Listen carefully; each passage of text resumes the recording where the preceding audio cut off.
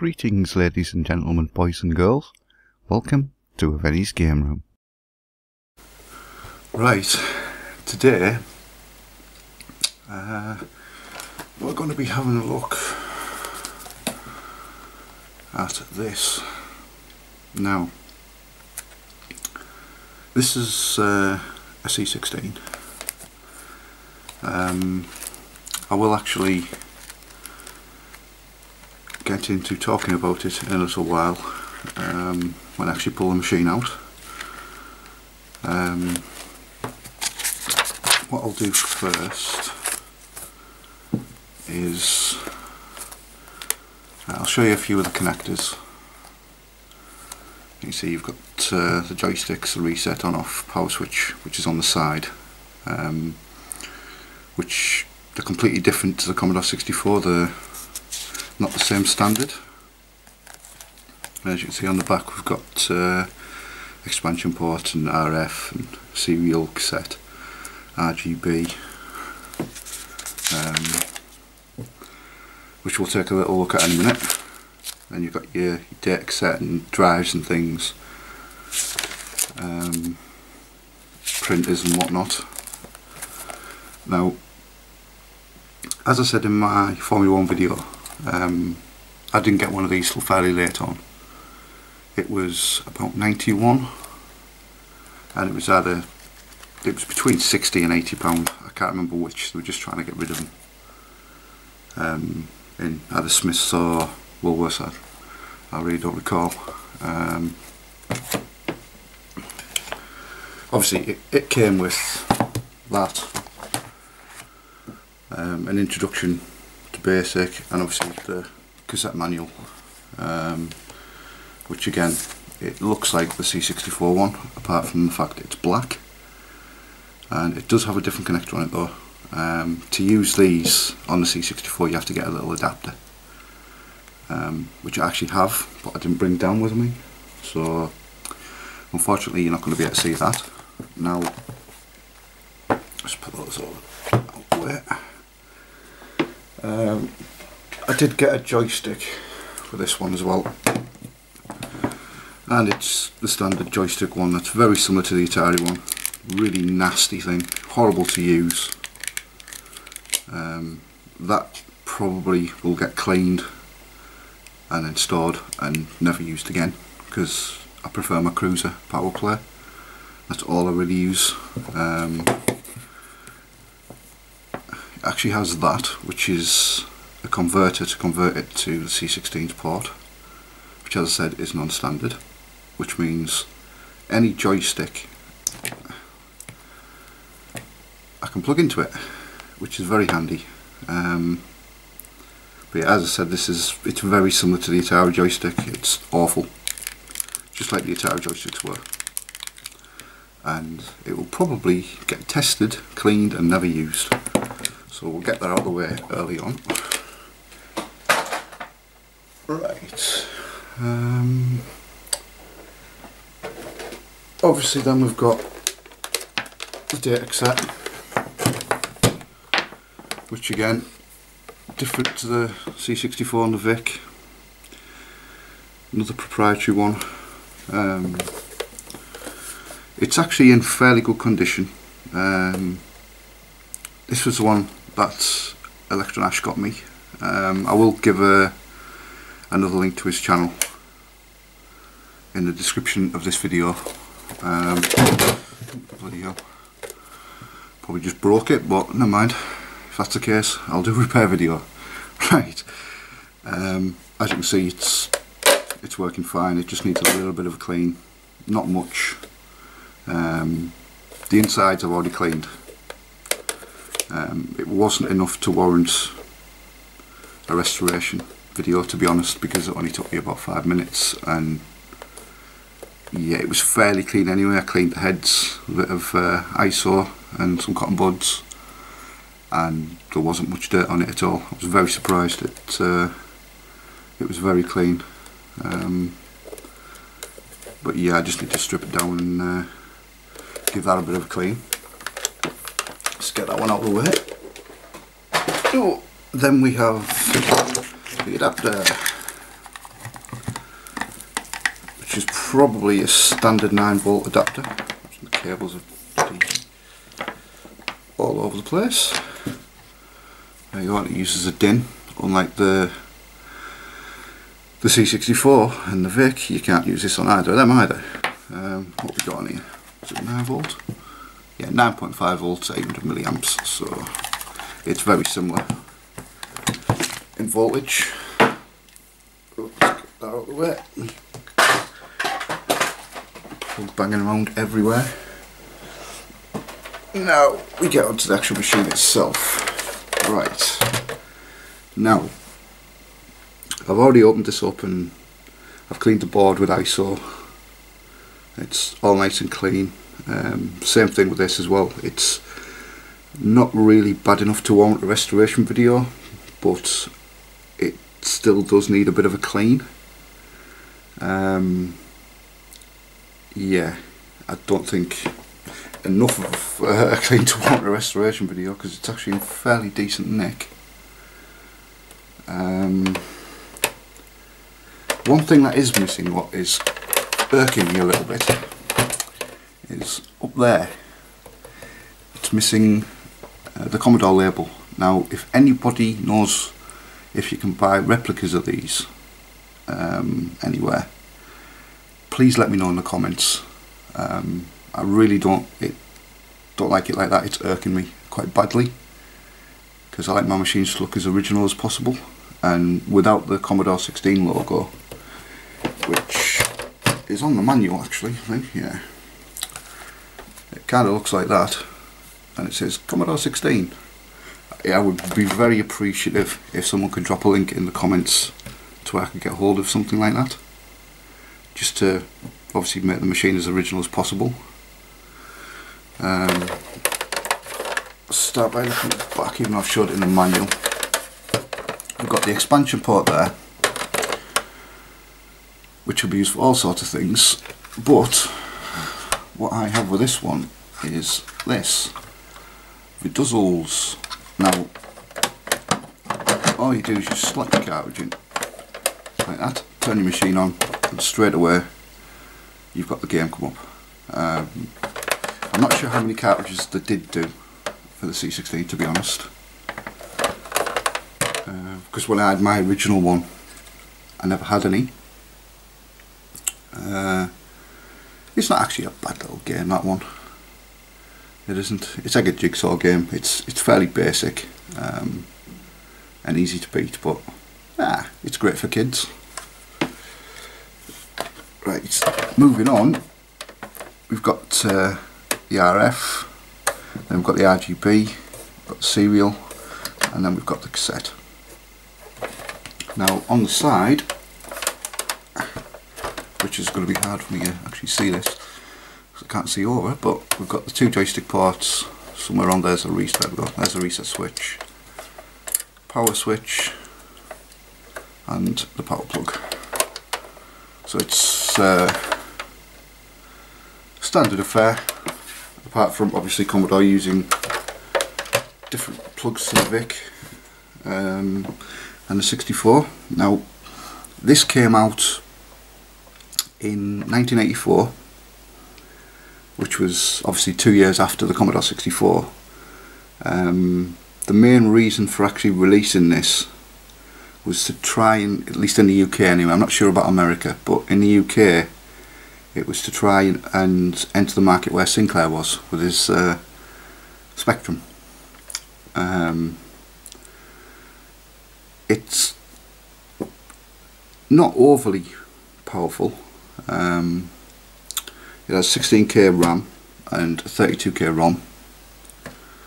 In that we have basic 3.5. It is actually more advanced than the Commodore 64 basic, because you can directly access sound and bitmap graphics and things straight from basic, which is very handy. The basic itself is just generally a lot better than the C64 basic. Where it differs is in the C64 you have what's called a SID chip and a VIC2, which controls your graphics and sound. Now in this one we don't have that. We have a single chip called a TED. Now what that does is that does sound and graphics. If I remember right, the sound is 2-channel 4-octave with a white noise channel. The graphics is 320 by 200 with, I think it's 128 colours, but the slight difference here is it has 16 colours and it has 8 shades per colour, but all 8 shades of black are black, so in reality it only really has 121 colours, even though it does actually have access to 128, which is a bit weird, but yeah. The graphics side of it, it's better than the VIC chip in the VIC-20, but it's not as good as the VIC-2 in the Commodore 64. Reason being, it lacks any form of sprite manipulation or sprite capabilities which are present in the VIC-2. I don't understand why Commodore actually did that, because by then prices were coming down a bit, that they probably could have made this a little bit sort of more towards being an upgrade for the C64, but they didn't.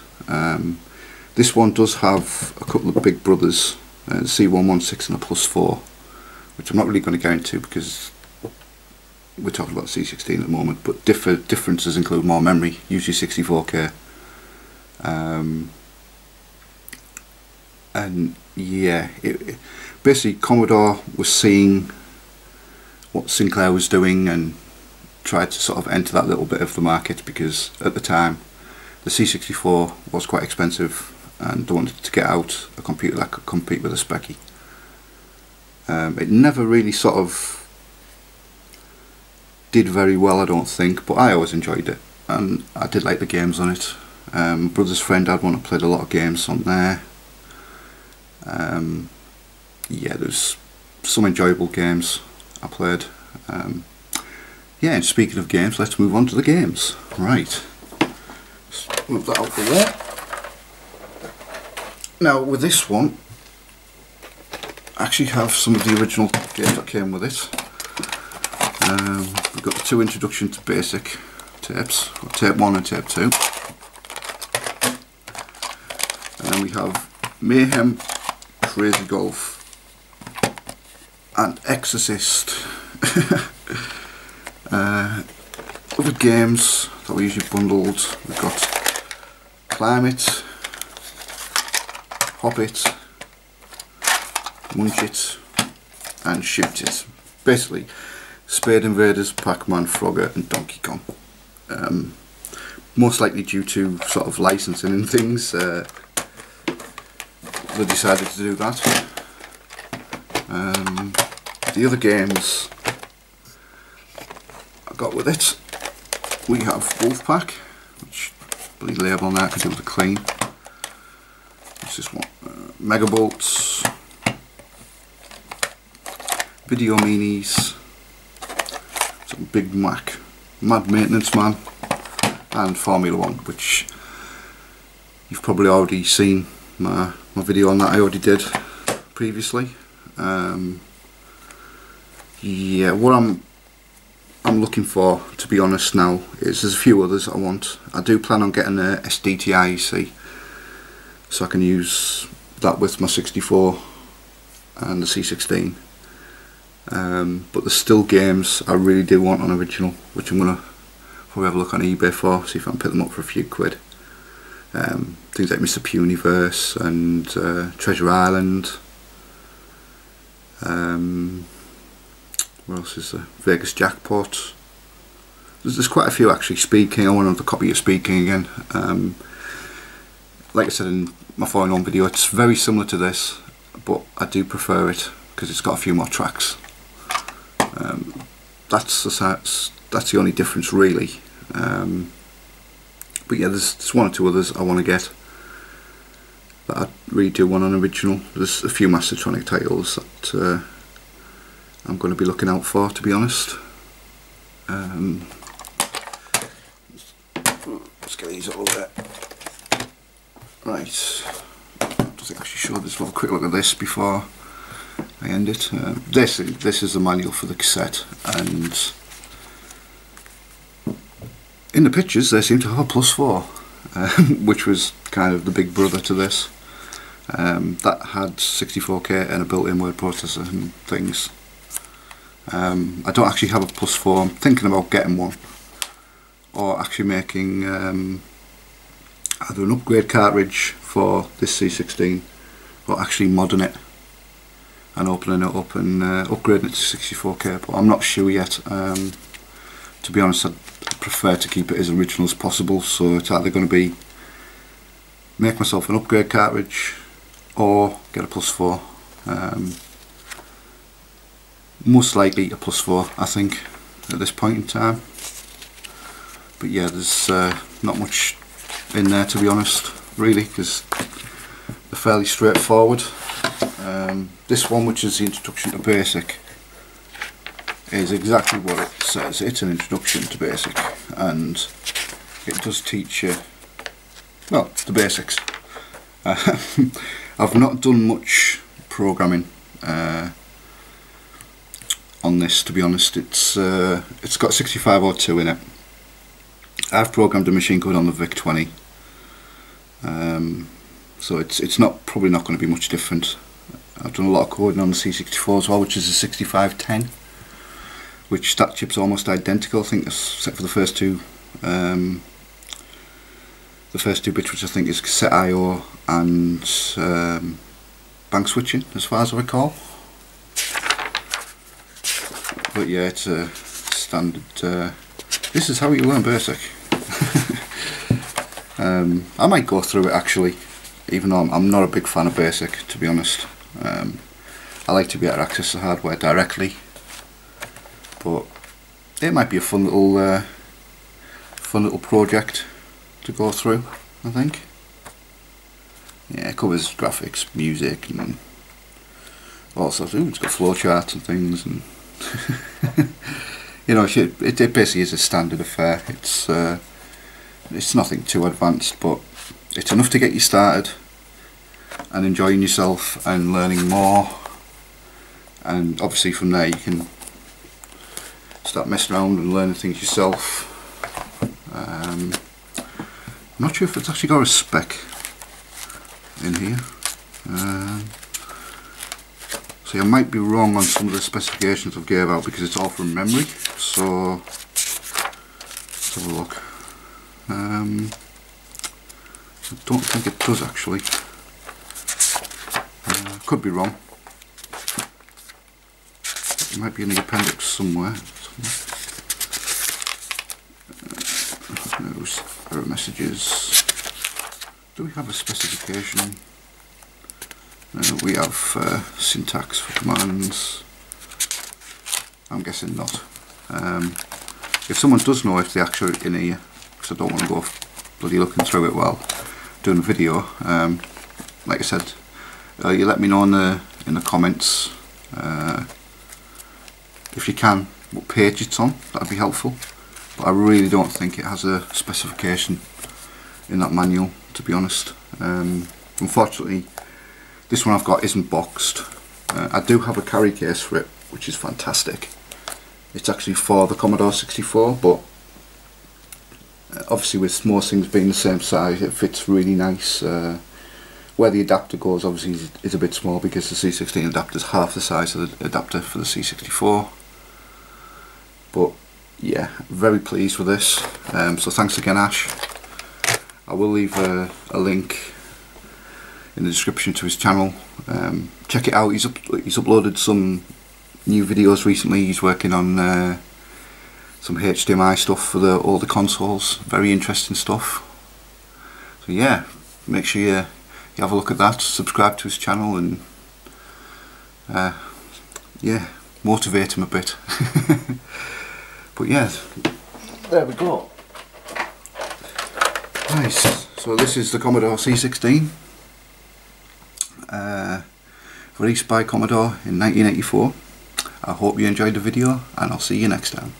Goodbye.